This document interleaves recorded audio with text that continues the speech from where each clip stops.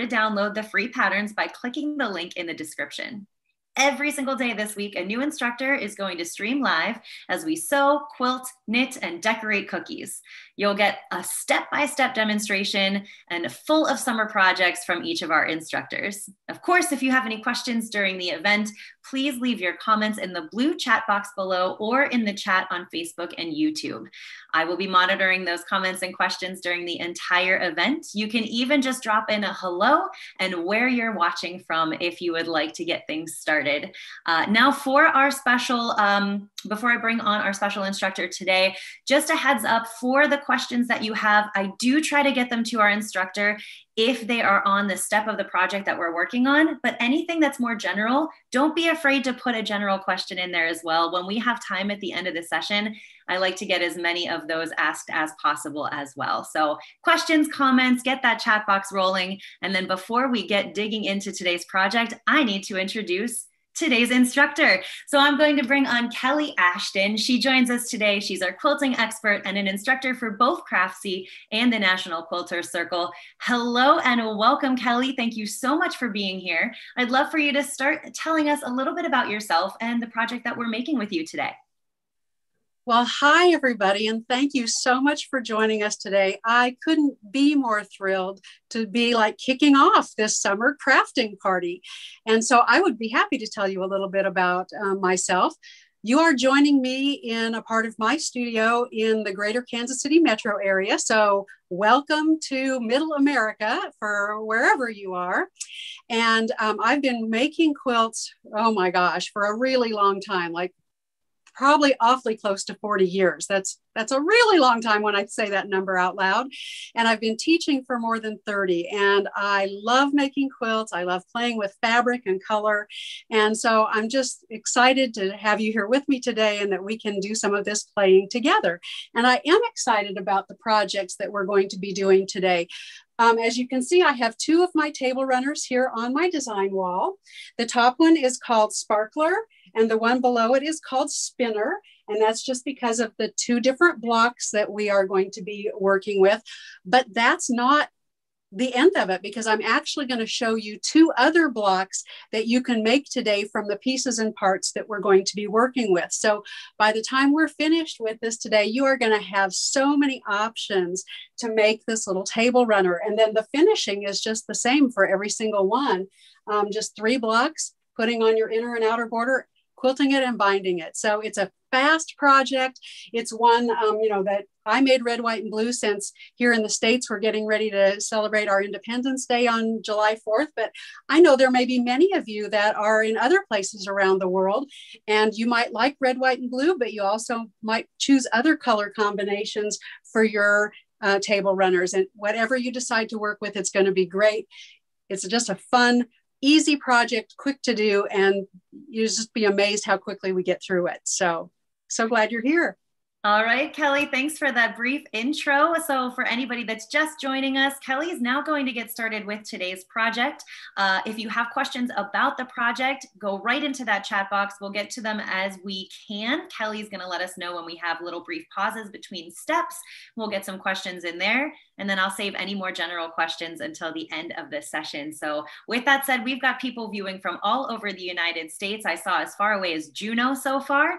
So wow. We have a bunch of people watching and ready to go, Kelly. So I'm going to send it right to you to get started with step number 1. Great. I'm just thrilled. Well, step number 1 really is I hope that you have all taken the time to download your pattern for today. And this is a complete pattern from start to finish. I won't be putting on the borders today. Basically, we're going to talk about some cutting things and block construction and ways that you can create different blocks from the basic unit that we're going to make. But your instructions are complete, and it takes you start to finish from a supply list all the way through to getting the top piece together and then encouraging you to go ahead and quilt it and get it bound so that you can use it. So if you haven't downloaded your pattern, you will definitely want to do that because it's got all the information in it. And then I'm just going to spend some time with you today going through some of the nitty gritty. So as I mentioned before, these are the two table runners that I have completed for this, but there's really a possibility of 4 different blocks, and we're going to talk about all of that, and I'm going to show you how to work through and put together those blocks today. And so as much as I love standing here and waving at you and being able to smile, a lot of today is going to be spent with you looking at my hands, because we're going to move over to my work table where you're going to get a close-up, and I can show you literally step by step how to move through this process. And we'll also be talking about some specifics from some of the supplies on the supply list. So I'm going to go ahead and move on over to the table, and I will meet you there. All right, I can already see this as a fantastic view. Excited to get started. Excellent. Well, here we are. And I'm just going to put this little unit down here first, because this is the base unit that is the fundamental part of all the blocks that we're going to be looking at today. And so I'm going to walk you through step by step how you are going to construct this little unit. And then from that point, you just make units and put them together into blocks, and you're going to have a variety of blocks to choose from. So I think that's really cool when we can start out and literally have just one unit and have so many options for the things that we can do with it. So I'm going to set the unit aside, and the first thing that I'm going to do is open up the instructions to the page with there's page 1, and it's got the 2 table runners that I showed you up on the wall and your basic fabric requirements. And I imagine that you've probably already looked through those. On the next page, we have a list of other supplies. And there are a few things on there that I just want to point out to you and talk you through. And at the bottom, you'll see I had some instructions for fabric preparation. So I think the sewing machine, the thread and the sewing machine needles are pretty self-explanatory. And of course, any other notions that you like to work with. You will want to have some sort of fabric marking utensil. And so what I have here are 2 mechanical pencils. This one is literally the same kind of mechanical pencil that I would pull out of my office to write on paper. So it's the old, quote, lead pencil that we used to write with, but it's what I go to a whole lot of the time to mark light colored fabrics. And I think they work just great. If you're working with a dark fabric, I really like the white chalk pencils. This one happens to be a Bowen brand, B-O-H-I-N, but Sewline has a great one. Fons and Porter has a great one. They're all different kinds that you can get, but you can see it's just got the little white chalk lead. And so it's really easy to mark dark fabrics, and then it's also really easy to wipe away those marks. So those are really my 2 predominant go-to marking pencils when I am marking fabric, because they show up, between the 2 of them, they show up on just about every fabric. Now today you'll see when I get to the point where we mark, I'm just going to use a regular ballpoint pen. And that's not because that's what I typically do on my fabric, but it's so that you'll be able to see the line that I'm going to put on the fabric. So I'll be using that today to show you, but it's these mechanical pencils that I typically use to mark my fabric. Of course, we always have our rotary cutters and mats and rulers. And I have to tell you that unless I just have to cut a lot of fabric, my go-to size for my rotary cutter is the little 28 millimeter, where the blade is about the size of a quarter. And I use this a lot. And part of the reason is because I actually oftentimes am cutting around acrylic templates. Now, I'm not for this project. We're just using some of our basic rulers, but I really like the size because I feel like I have a lot of control when I use this size rotary cutter. And because my fingers are typically fairly close in proximity to the blade, it's a much smaller blade. So between the extra control and the smaller blade, I feel like I'm safer and I'm going to get the most accurate cut that I possibly can. So the 28 millimeter is my favorite go-to size for rotary cutting, unless I've just got tons and tons and tons of cutting that has to be done. Of course, Also on the list was an iron and an ironing surface, but I want to show you a little tool that you're going to actually see me use today. I'm not even setting up an iron because I have discovered this wonderful little roller tool, and it has become one of my favorite new tools. And I'll be showing you periodically today how it works. But this one happens to be by Violet Craft. It's a wooden handle, a wooden roller, with a nice heavy metal attachment. So it's pretty heavy in the hand, but it works really well for pressing seams. So it's kind of like finger pressing on steroids. And this has become a really wonderful go-to tool for me. I keep it by my sewing machine so that when I'm making smaller units like the one that we're working on today, and maybe I'll chain piece certain segments, and then I really don't want to have to get up and walk across the room to the ironing board before I continue, I can use this little tool and get a nice, pretty darn crisp press of that seam, which allows me to continue my work without having to get up. And then I can go iron the entire unit later on. So this has become just a wonderful little tool. And I did put it as an optional tool on your supply list, but after you see me with it today, you might decide you need one for your sewing room as well. Another tool that is on the supply list as an optional tool is the Marty Michelle Deluxe Corner Trimmer. And I'm going to hold up a picture to show you what that looks like. This is what the Deluxe Corner Trimmer looks like. It's called Deluxe because it has so many of the angles that we typically use throughout our quilt making. Now, I have to tell you, I went to look for my Deluxe Corner Trimmer today and it has gone missing. So I have the original corner trimmer from Marty Michelle that I'll be using today that has the 90-degree angle and the 45-degree angles, which are really the only two angles that we're dealing with today. So this one's going to work just fine, but I really enjoy having, and I sure hope I can find, my Deluxe Corner Trimmer because it covers a lot of angles, 90, 45, 120 like in hexagons, 60 degree like in 60-degree diamonds. There's just a variety of really helpful angles on there for trimming. And I'll show you how that's going to work here in a little while. Another thing that's on my supply list is Mary Ellen's Best Press or some other type of fabric sizing. And I talked to you in the supply list about how to do fabric preparation. And because in our cutting today, we are going to be cutting pieces that have bias edges, I really like to prepare my fabric ahead of time.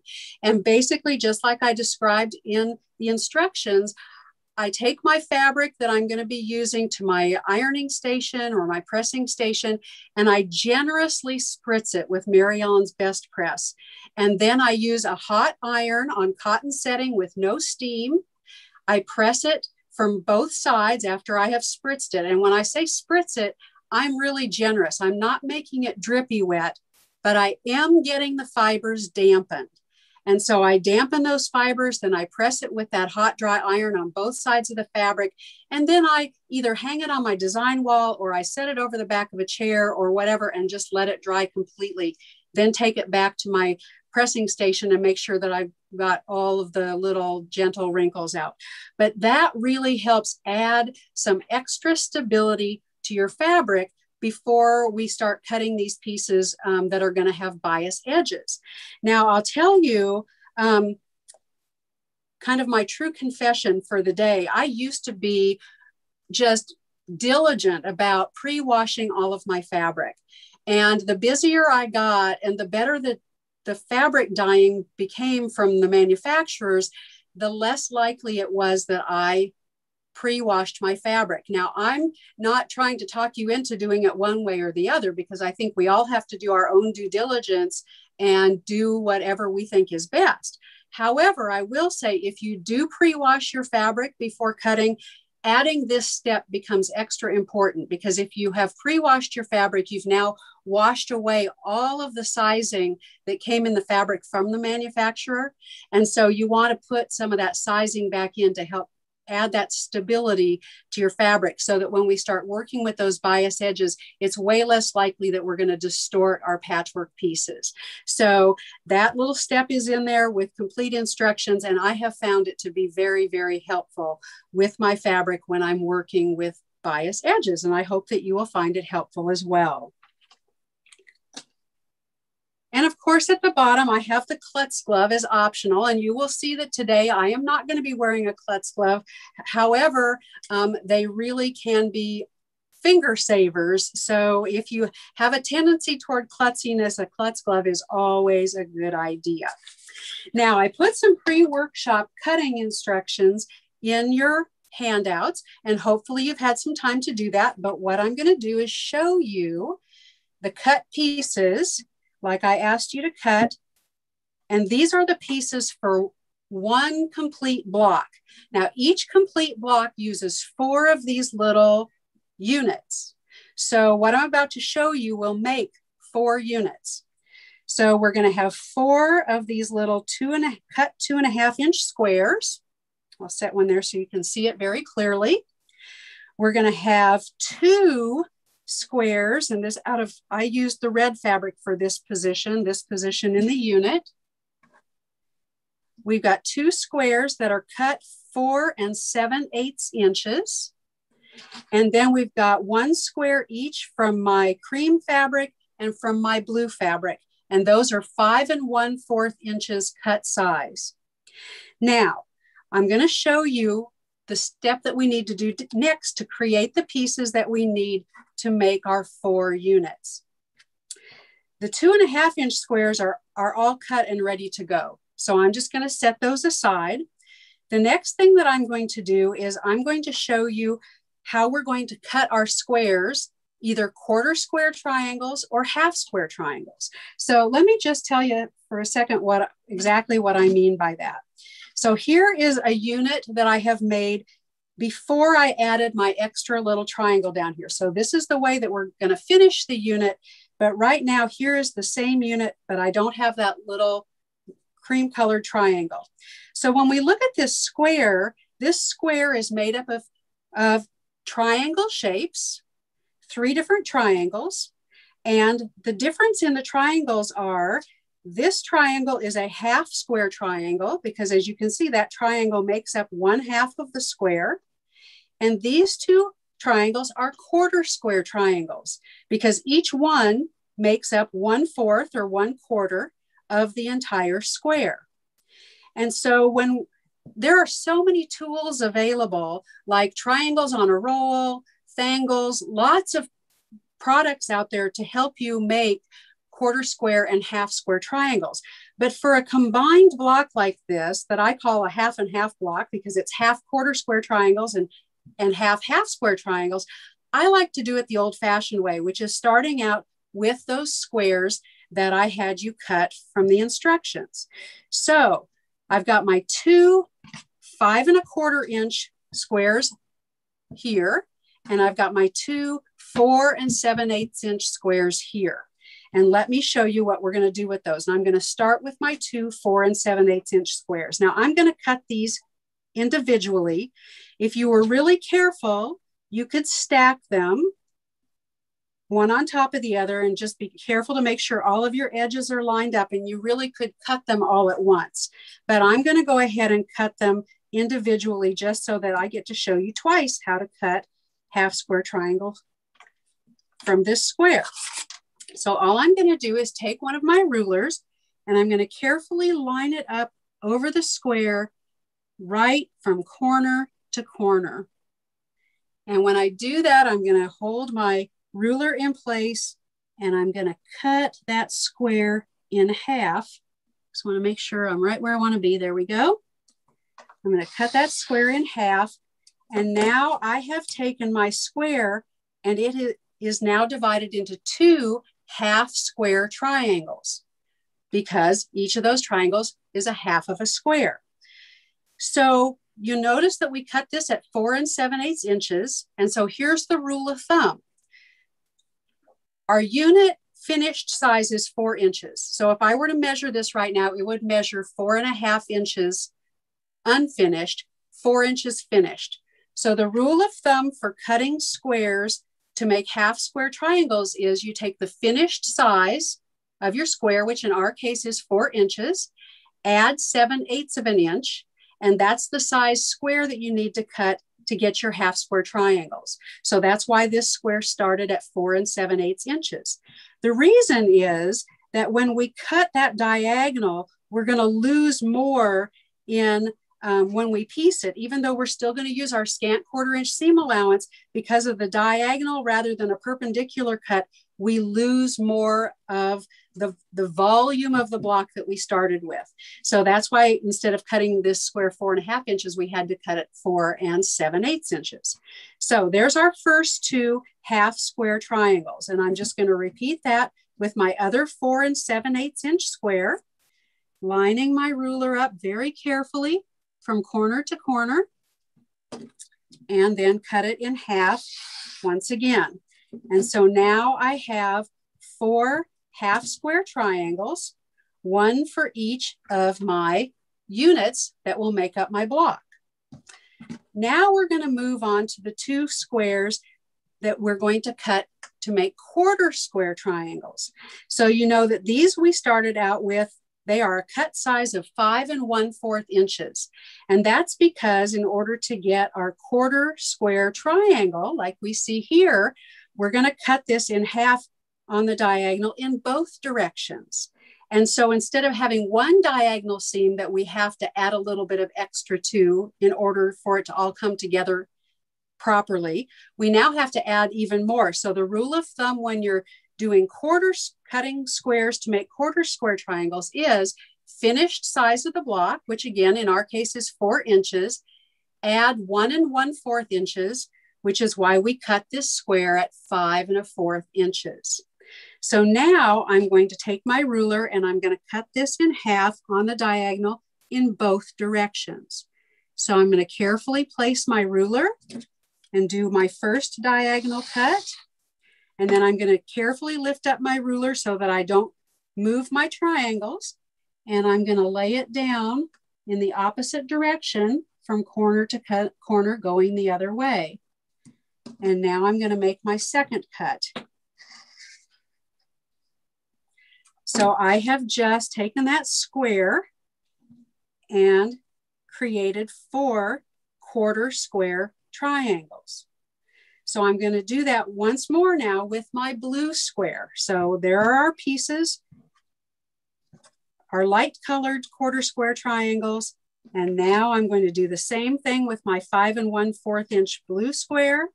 And I'm going to cut it in half on the diagonal in both directions. So there's the first. Carefully move my ruler, line it up with those opposite corners, cut, and there we are. And now we have our blue square cut into 4 1/4 square triangles. Now, this is where your corner cutter comes in if you want to use it.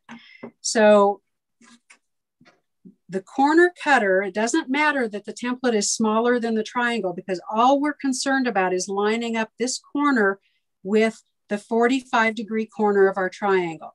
So you'll notice now that we cut that square into 4 triangles, this angle is a 90-degree angle and the 2 outside angles are 45-degree angles.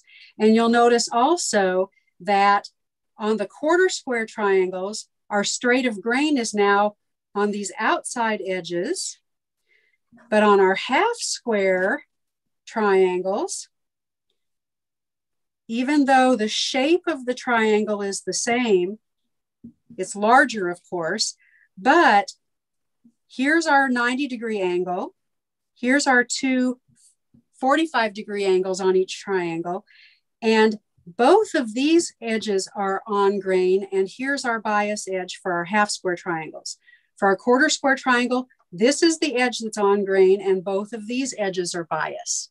So that becomes kind of the clue as to why we care whether we're including 1/4 square or half square triangles, because when we finish piecing our block, we really want to have straight of grain all the way around our unit. That just adds stability to our patchwork when we make sure as much as possible that we have straight of grain along the outside edges of our units and of our quilt blocks.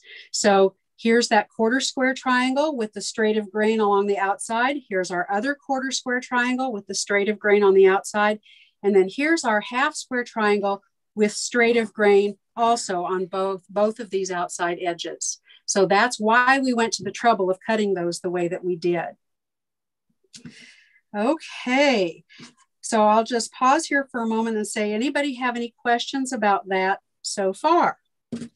There aren't any questions. If you have them, go ahead and drop them right now. But there is a reminder. We had a viewer, Gina, ask a question that is a really common one. So I'd like to give everybody this reminder. Yes, you can come back and watch this anytime later. So if you're joining us in the middle of today's project and you didn't catch the beginning, don't worry. Or if you're going back to do your project, not sewing along with the project, you're doing it at a later time, you can always come back and view this on the site so you can catch those little tidbits, anything that you want to go back to and see again, it's going to be available for you. Excellent. Thank you so much for that reminder. Of course. And I haven't seen any questions pop in just yet, Kelly, so you could go right into the next step. Okay, so I want to show you how this corner trimmer works. And like I said, this is the original corner trimmer. This is the 90-degree angle, and both of these are 45-degree angles, which are exactly the angles we're working with today. So it doesn't matter whether this is bigger than the triangle we've cut or smaller than the triangle we've cut, because all we're concerned with is lining this up in the corner that we want to trim. And so for all of these pieces, the only corners that we really want to trim are the 45-degree corners. We don't need to worry about trimming the 90-degree corners on any of the pieces. So this comes with a paper backing on it. And I opted to leave the paper backing on because it just helps as an anti-skid property on the back of the template. But you could remove it and then put some other kind of anti-skid on the back if you wanted to.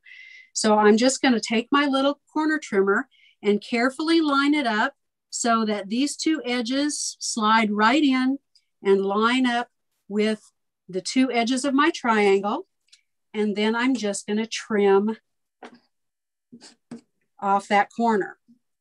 And then I'm going to turn it over and do the other 45-degree angle here where you can see it. Again, just sliding my template on so that the edges are lined up with both of the side edges of my patchwork, and cut that off. Now, do you have to do this? No. But what I will say is that by doing this, it's amazing how much bulk you get rid of by just trimming off those corners before you even piece anything. And it also can be helpful in getting your patchwork pieces lined up. So I'm going to trim one of each of these just so that I can show you how beautifully the pieces line up at the corners when you trim off that excess, because all of that we just trimmed off would be in the seam allowance if I left it. And it just adds a lot more bulk to the places where the pieces come together than really needs to be there. So it takes an extra, few seconds for each piece to do this, but it really can help with the lining up of your pieces and with getting bulk out of the way from your block. So there are my two quarter square triangles. And now I can do the same thing with the half square triangle. Again, I'm not going to trim the 90-degree angle because there's really no reason to, but trimming the bulk away from those 45-degree angles is really helpful. So once again, I'm lining it up so that the edges of my template are just right up against the edges of my sides that lead into that corner. And we're just taking off the tips of that triangle. So that's all there is to it. So there's the corner trimmer. So let me show you with these little quarter square triangles just how nice it is when you have your pieces clipped. So I'm going to put them in the orientation that they're going to be in the block, which is like this. And so this will be the seam that's going to join those 2 quarter square triangles. So when I flip this over and put right sides together, I'm going to lift it up so you can see how nicely that corner, those corners line up and come together. And then this would be the edge that I would be sewing. So I'm just going to lay it out one more time so that you can see. There we are. I would put it right sides together and sew this seam with my scant 1/4 inch seam allowance. So that's basically the first steps in getting us started. We've got all of our squares cut down into our half square triangles and our 1/4 square triangles. And now I'm ready to show you what the next step is. So let me move this out of the way and bring the next pieces over. So here, basically, I'm going to show you one more time exactly what I just had out so that you can see. There are my 2 1/4 square triangles without having trimmed the tips of these.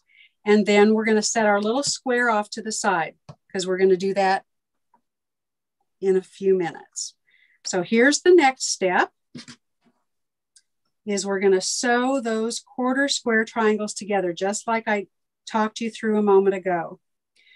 So the first step of any sewing is to put our 2 1/4 square triangle pieces together. And just like I did, I always lay out my pieces in the orientation that I want them. So let me just bring those pieces back out just so that you can see.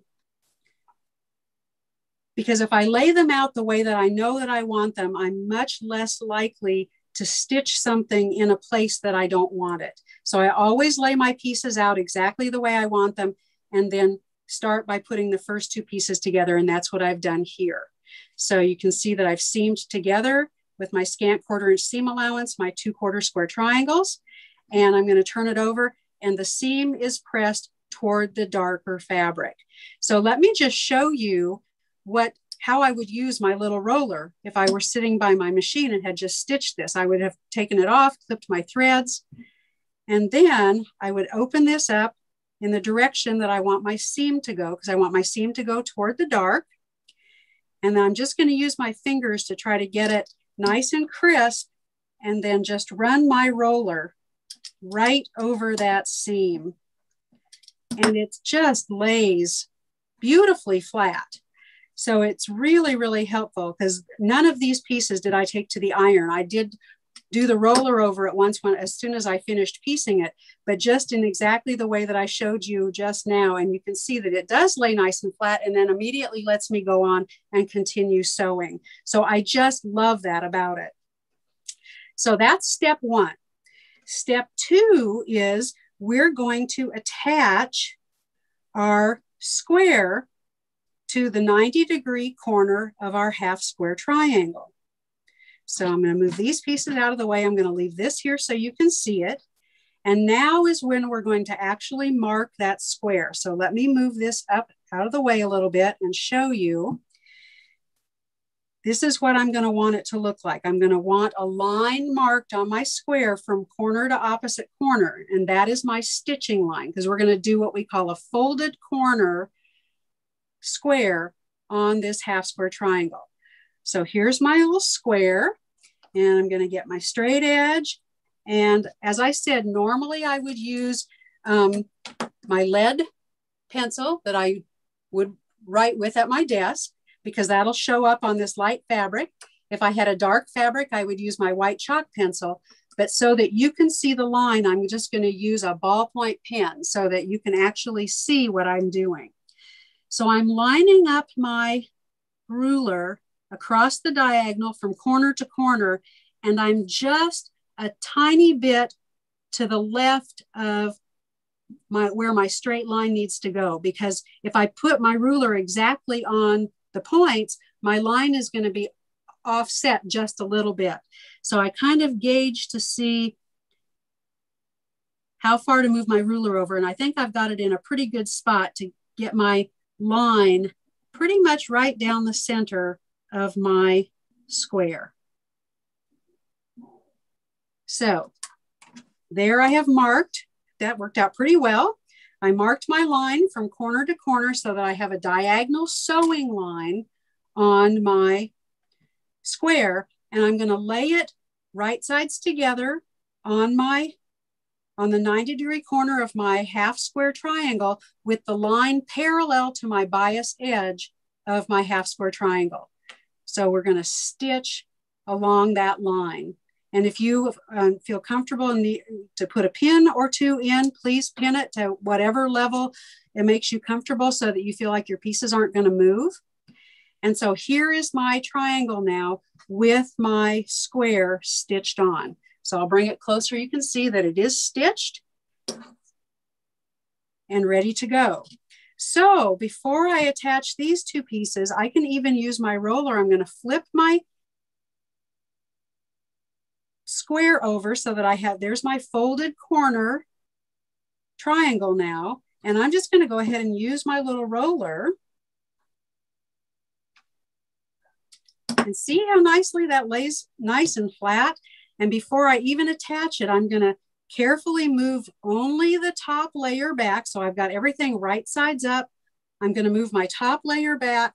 I'm going to take my ruler and I'm going to trim this to 1/4 inch. And that gives me then my 1/4 inch seam allowance. So we're just going to trim those little triangles out of the way, and they are now trash. Or some people like to save these and use them for leaders and enders, or some people make little very tiny half square triangle squares out of these little corners. So whatever you like to do with those, but we won't need it for this project. So there I've trimmed to my 1/4 inch seam allowance. And now I'm just going to go over my seam one more time with my roller so it lays nice and flat.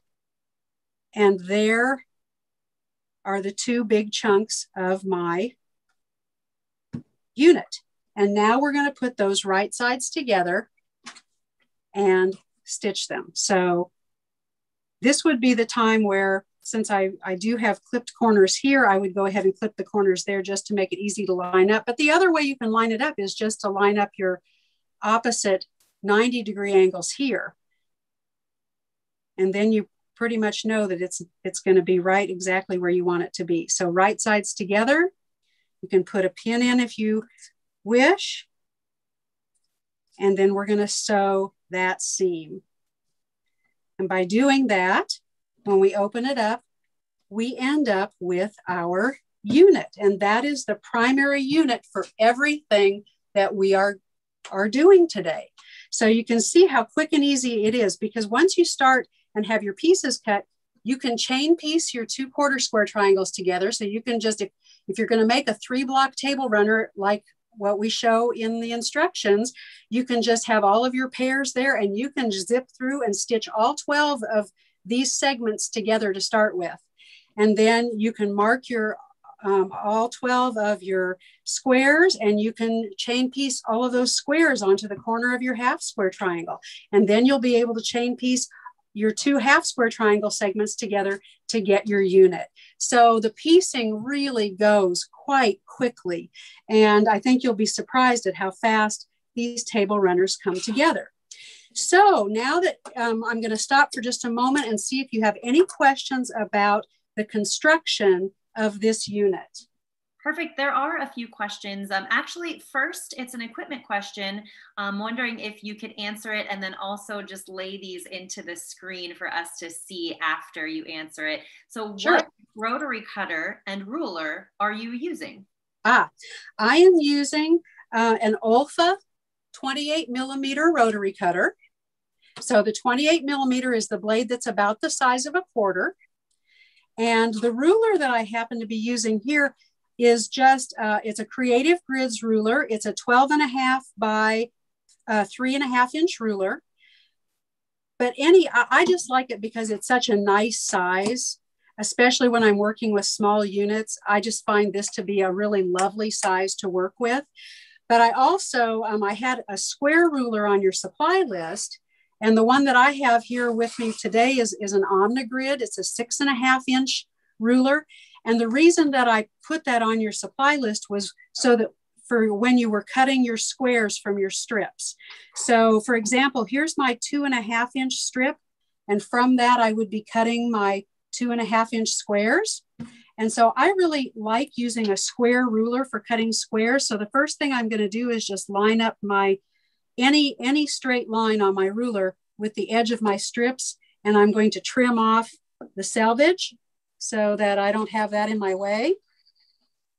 And then I find it really easy to use my square ruler to cut squares, because I just find my 2.5-inch line and line it up with the bottom edge of my strip and have the edge of my ruler at the top. And there's my 2.5-inch mark. And I can just move right across the strip and easily cut my 2.5-inch squares, or any size square up to 6.5 inches. Because like I said, the other two squares are either 5.25 inches or 4 7/8 inches. And this ruler would work beautifully for cutting any of those sizes. So I always like keeping a couple of different sizes of square rulers handy. I usually keep a couple of sizes of rectangular rulers handy. And like I said, this 3.5 by 12.5 I love, but I also usually keep an 8.5 by 12.5 ruler close by that I find to be a very handy size. So those are just some of my real go-to tools when I'm working just in general on just about any project. All right, and our next question of the two, is there any advantage to piecing the quarter squares together piece by piece rather than using the fast piece method, i.e. squares overlaid, stitching along diagonal lines? Is there any advantage? So are you talking about when we added the folded corner, the little square? The question came in before you got to that step, so I'm not sure. If you want to drop that into the chat box, if you're still watching out there, any clarification, I'll keep an eye out for it. But I think it's in general. Okay. In general, you know, sometimes, especially if I am making an entire square that's from 4 quarter square triangles, sometimes I will use triangle paper, like for example, triangles on a roll. And occasionally I have done that even for half square triangle squares. But when I'm making a combination unit like this, that's got 2 quarter square triangles and a half square triangle and then a folded corner, I usually just cut them the old-fashioned way, which is the equations that I told you. When you take your finished size and add 7/8 of an inch for your half square triangles, you take finished size and add 1 1/4 inches for your quarter square triangles and cut them, just because I knew that I could cut exactly what I needed to make the 4 units per block. So I just find that easy. And that's kind of why I kind of like knowing those rules of thumb. I sort of have committed those to memory, because anytime that I need a quarter square triangle or a half square triangle, I can immediately figure out what size square to start with to get what I need for my finished project. So, so if I don't know that I would say there's an advantage. I just think sometimes it's easier to do this, especially when you have a combination unit, than it is to use like triangle paper and then have to tear all the paper away. But I think they all have their place, and it's wonderful that we have so many different kinds of tools at our disposal that we can use to make different pieces and parts of our quilts. So I love being able to do that. Clarification just came in. It is the quarter square pieces. That was the specific question. So the quarter square pieces. Okay, yeah. I just really like adding that 1 1/4 inches and then cross-cutting the square like I demonstrated. I just find that, especially in this kind of a unit, to be a really quick, easy way to do it. All right, well, that's it for the questions at the moment. We have about 15 minutes before we hit the next hour marker. So okay. I'm gonna let Kelly take it away with the next part of the project. So the next thing I wanna do, now that you know how to piece this unit, and this is the unit that you're gonna piece to make the blocks, I just wanna show you how putting 4 of them together, the options that we have available to us. And so the first way that I'm laying out these 4 units is exactly the way that you saw on the very first table runner in your packet. And I'm going to try to just go back to the cover here. So there's our first table runner. And this is the block that I made for this one. And there it is. So you can see that I just laid it out so that every one of the units is just turned 90 degrees as it goes around the square. And so when I put it together, it just made this really cool kind of pieced square with the colors coming off around it. And I really, really liked that. And if you'll turn to page, let me find it here, turn to page 8 in your handout. There it shows it again, the beautiful use of that particular square in our first table runner. But just taking these same 4 pieces, there's so much more that can be done. So I'm going to move these out of the way just for a second and show you that pieced block. So there's the first pieced block. And again, this is the way that I made my runner, just 3 complete blocks. But if you'll turn to the next page, page 9, it shows you an alternative way to piece it. And that is putting 2 complete blocks together and then taking half blocks and putting them at either end.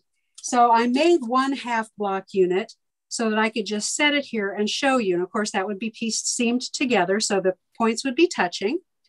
But it just lets you have an alternative layout. Even though you've made exactly the same pieces, you just, the third block, you don't put it together into a whole block, you leave it in 2 halves and put 1 at each end. And so it just gives an interesting, different look to your pieces. So I just like having options, and I thought that was a really fun option. Now I do want to point out for this particular block where your red sections are lining up, the way that you want to press those, and I think if I turn this over, you'll see, you want half your units to be pressed with the seams going outward from your red section, and half the seams to be pressed with the seams going toward the red section. And that way, when you put your pieces together, you can see how they line up so that you get nice, crisp corners, because your pieces are just going to line up beautifully. So all of that information is in your handout. So just using the half block instead of 3 full blocks gives you another alternative. So now I want to take those same 4 pieces that we just worked with, and I'm going to show you how to make the second block. So that's the block that we're looking at in the table run here. And this is on page 10. So this is the second option for the table runner. And to do that, we're simply going to rotate these pieces. And I always have to stop and look at this to make sure that I'm getting them going the right direction. There we go. Because I'm still keeping my blue to the outside, but I just want to make my red, instead of going around, it's now the red is all radiating from the center. So it's just a matter of turning your pieces in a different orientation. And it gives you a block that looks very, very different from the first block that we played with, simply by turning it around a little bit. So that's the second block. And I have one pieced together here so that you can see it. So I'm just going to slide these pieces over out of the way. And there is the finished block. So that's the block that is in the second table runner that is featured on the cover of the pattern that you downloaded. But there are 2 other options for making blocks from these same pieces. One of them I did show you in your pattern, and that is this block that I called Whirligig. So again, it's the same unit, but it's just changing the orientation of where that blue triangle lands. So we're still having the red piece that extends out from the center, but the blue now is toward the inside rather than toward the outside. So there we go. So the same 4 units, but we're just turning them a different direction to give us a third block option. And I just called that block Whirligig. I just think it's really cute. So now if you wanted to, when you make all your 12 units, you could make one of each of those blocks and have a table runner that have 3 different blocks in it if you wanted to. and that would be perfectly fine. But then there is one more option available. And I just love that. So, well, first let me show you. There's the pieced block of the whirligig block. So I'll move these out of the way. And there's one that I pieced together. And I just love how we've got that little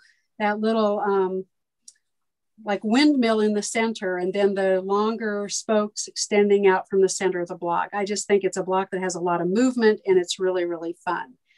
But there is yet one more option for a block using those 4 pieces.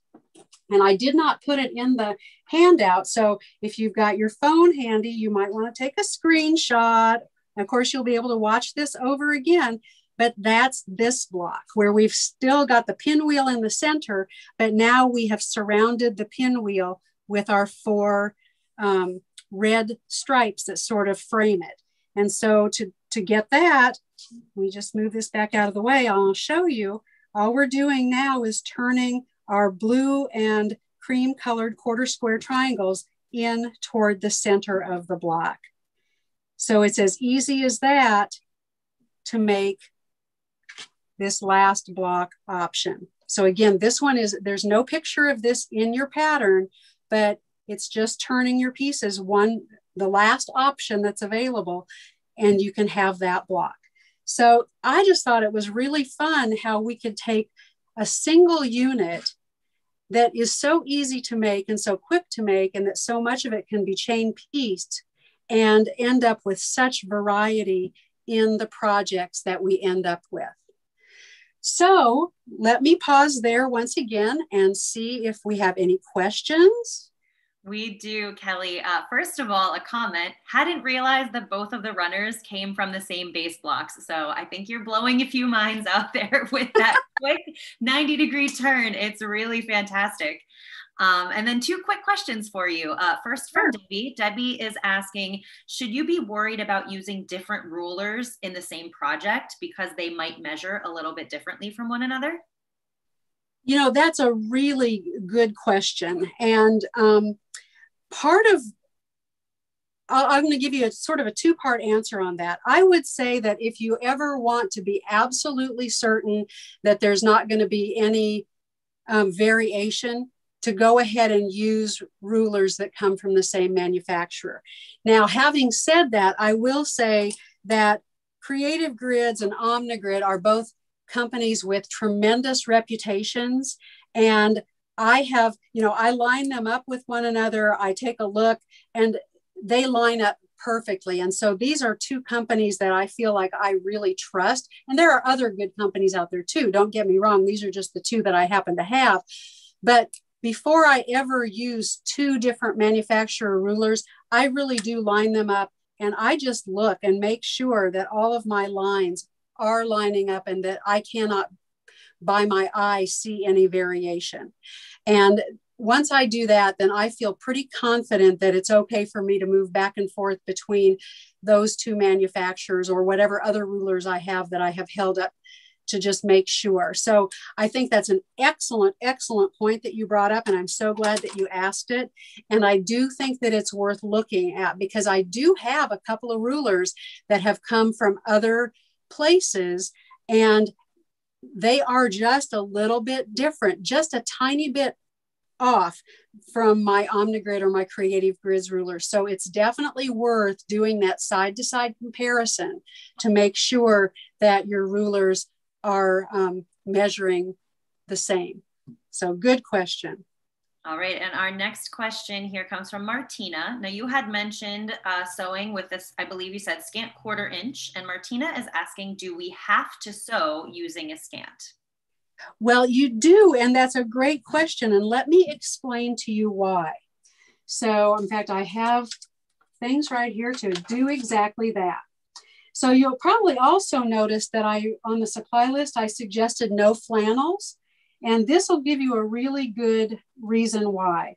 When we sew our scant 1/4 inch, so here I've got 2 rectangles that I've sewn together. They're the same size. I believe they were cut 2 inches. Yeah, 2 inches. And they are 5.5 inches long. So I cut them 2 by 5.5. And I stitched them together with my scant 1/4 inch. So they would have started out right sides together like this. And then I would have set my seam and turned my piece of patchwork over and then pressed it again from the top. And when I put that piece of patchwork over, that's called the turn of the fabric. And so in that turn, that little fold of fabric that goes over the seam allowance, we have lost just a tiny bit of fabric, maybe 1 or 2 threads width, which doesn't sound like a lot, but when you start having blocks with a lot of seams in them, 1 or 2 thread widths getting lost adds up to a significant amount of fabric. So in that turn of the fabric, what determines how much gets lost are 2 things: the thickness of the thread that you've used in your seam and the thickness of the fabric that you've used, because the thicker the fabric, the more that gets lost in the turn of the fabric. And let me show you a really good illustration of that. So here I took 12 pieces of nice, good quality quilter's cotton. I cut them 5.5 inches by 2 inches and sewed them together. No, 1.5 inches, because they're 1 inch finished. And I sewed all 12 of them together. And I used, because I'm kind of a math and science geek, and so I tried to be as scientific as I could, and I used my patchwork foot with the guide on it so that I was sewing a consistent seam allowance amongst all my pieces. I had my little guide, okay? And I sewed them all together and I pressed all the seams in one direction, and it turned out great. And then I cut the same size pieces from my flannel. So I used the same size thread, and I always piece with a 60 weight thread, so it's pretty fine, but it's a 3-ply, so it's still strong. So I cut the same pieces from flannel. They're cut, so they're 1.5 inches by 5.5 inches, and I pieced them together using the same foot, so I had a consistent seam allowance. But you can see that over the course of those 11 seams with my flannel patchwork, I lost a good 1/2 inch off of my pieced unit. And that's because my flannel is so much thicker than my regular quilter's cotton. So I lost more fabric every time my fabric turned over the seam allowance. Now, it doesn't matter whether I press my seams to the side or whether I press my seams open, you're still going to lose that same amount of fabric in that, what we call the turn of the fabric. So that's why we can't sew just an actual 1/4 inch seam allowance. And the reason that we say scant and can't tell you exactly what that measurement is because it varies. Because in order for me to sew my flannels to be the size that I expect them to be, my seam allowance needs to be narrower or more scant than it needs to be for my regular quilter's cotton, because my regular quilter's cotton fabric is thinner.